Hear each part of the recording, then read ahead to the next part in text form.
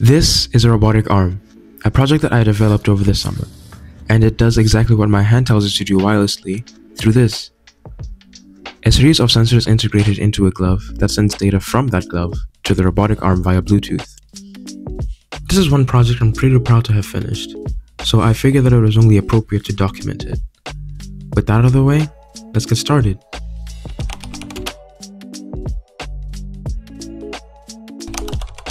The first thing I did after deciding to build the robot arm was get its parts 3D printed right here in New Waterloo, and then ordered a bunch of the material that I needed to complete the build online.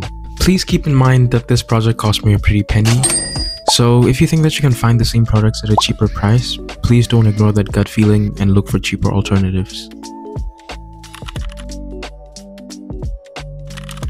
When it comes to projects like these, I prefer breaking them down into smaller, integratable subsystems to allow for easier understanding of what's going on and simpler troubleshooting to fix whatever issue I'm having. With that being said, the system itself is separated into two subsystems.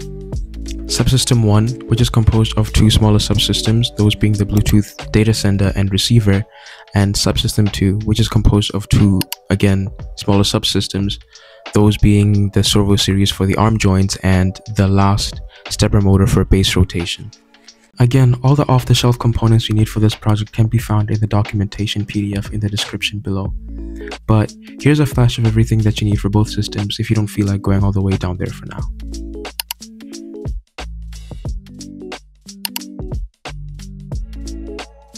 This might seem like a trivial point of discussion, but I figured that this would be the best place to put it in the video. This project went through a few iterations when it came to the power architecture, and thanks to the help of my team lead and a few bugs that I ran into while testing the arm, I figured out that simplifying the power architecture was very necessary given that it had way too many external batteries for powering the thing. This would have shaved off a few dollars off my Amazon cart if I had known that I could have done this. That, and it also made the whole operation a lot simpler and a lot safer. Heavy on the safety part. Because, little did I know, LiPo batteries tend to blow up if charged again when severely underpowered, or even when overcharged just in general. Once that kind of fire starts, it would have been really difficult to stop. I did this once, well, using it underpowered, but luckily for me, nothing blew up.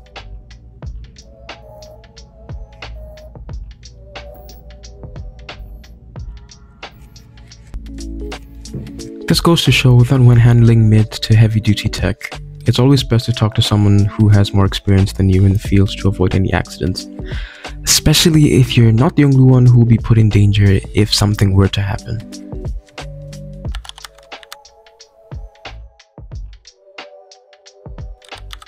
This was the heart and soul of the whole project, but also the most time consuming to figure out. This system basically consists of two smaller subsystems as discussed before. One, Subsystem 1-A, the receiver system, which gathers data sent from its twin or other half, that being 2, Subsystem 1-B, the sender system. How Subsystem 1-B works is that I have 3 flex sensors and an MPU module connected to an Arduino Nano via breadboard on a 3D printed glove that we'll be using to control the arm.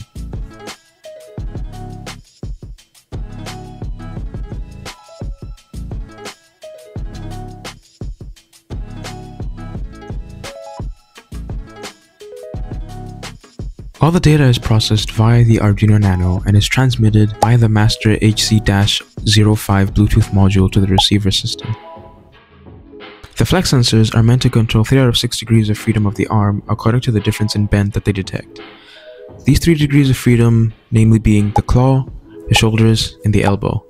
And the MPU controls the other 3, namely being the up and down orientation of the wrist, the claw's rotation, and the base rotation.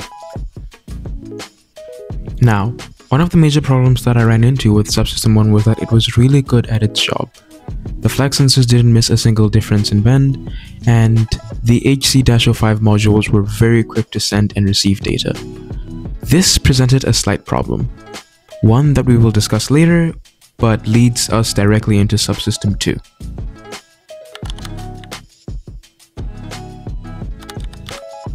If Subsystem 1 was the heart and soul of the arm, then this was the body.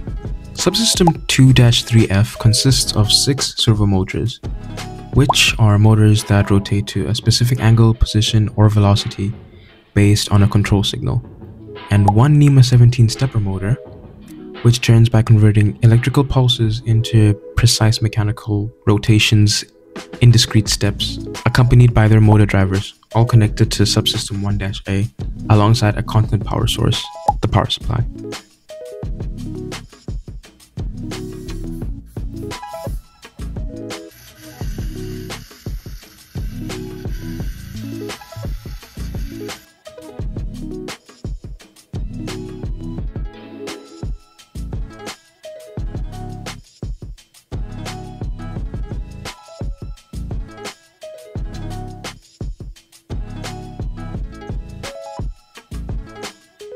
Now, after some assembly and motor calibration, I felt that the arm was ready for testing.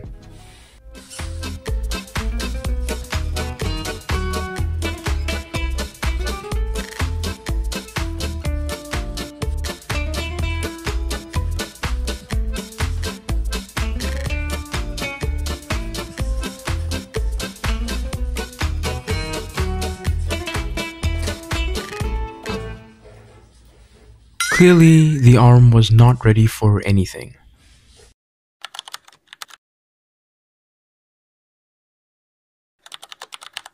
After assembly of the robot, I ran into some sensitivity problems. These were foreshadowed in the past with the previously mentioned high rate of data transfer from the HC-05 modules and the flex sensors, and even during testing of individual joints. But I chose to ignore them and deal with them later. This was the later. The data that was shared was unfiltered and accounted for every small change the glove detected. This made the arm jerk a lot during testing because of how the servo motors tried to adjust to the smallest angle changes. Because of this, it was hard to move the arm perfectly due to all the inertia that was generated during these corrective movements. To fix this, I added a dead zone feature into the code that only allowed there to be a change in the angle data fed to the arm if and only there was a difference of 10 degrees between the final and initial angle fed to the motors. This looked to have fixed the problem. The arm responded much better than before. It was smoother and the motors moved less frequently. But there was another problem. The arm could not pick things up, at least not as well as I would have wanted it to. It was able to pick small things up like plastic pieces and tools, but it couldn't keep holding them for long without ruining the inner teeth alignment of the claw. This was more of a mechanical issue than anything, and could be solved by altering the design of the end effector and adding reinforced geared linkages and tighter connections between the end effector upper and lower pieces to prevent them from loosening. I could have just also added a feedback system using something like a force sensing resistor that tells the claw to stop squeezing once it realizes that there's some kind of resistance within the claw, regardless of whatever the master glove says. But as of thinking about that, I had already written about 80% of the script. And lastly, the base rotation issue. This was the most annoying to me since it was the last degree of freedom I had to nail down before I considered the arm to be complete. How it works is that I have a NEMA 17 stepper motor horn sitting inside a small gear called the driving gear, which links to and rotates a larger gear called the driven gear. And in this case, the driven gear moves the arm as it moves. The base rotation worked well before, but then started malfunctioning. Connecting the Arduino now.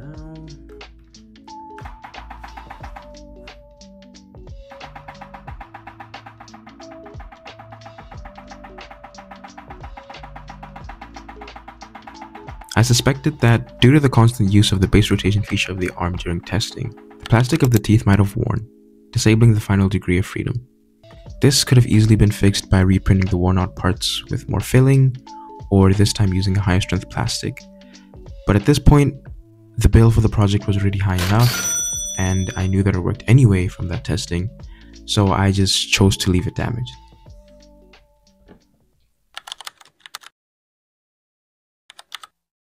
Even with all the problems and costs that came with the making of this robot, I'm pretty happy with how it turned out.